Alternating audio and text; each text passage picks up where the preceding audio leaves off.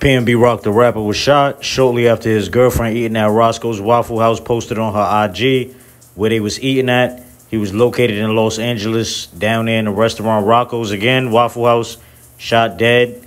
The footage is on my channel. I'll leave the link in the description box down below. But yes, shortly after his girlfriend eating at Roscoe's Waffle House posted on her IG, the man was dead. And here's just some reactions of rappers reacting to this rapper's death. That's another reason why I feel like you should not post your location and things like that when you out, especially when you got a certain type amount of money or you got a certain type of status in life. At the end of the day, that was not safe. It was not smart, but it happened.